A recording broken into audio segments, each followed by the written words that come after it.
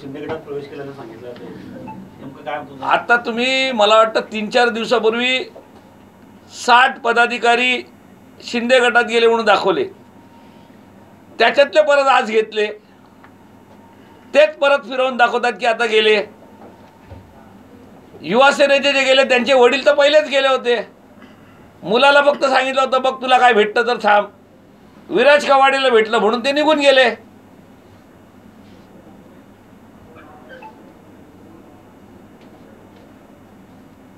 निवडणूक लढणे हे सोपं काम नाहीये, नाकातनं शेंबूड निघतो असं त्यांना आव्हान दिलेलं आहे आपल्याला। आता मला माहित नाही त्यांच्या नाकातनं किती शेंबूड निघून गेलेला आहे,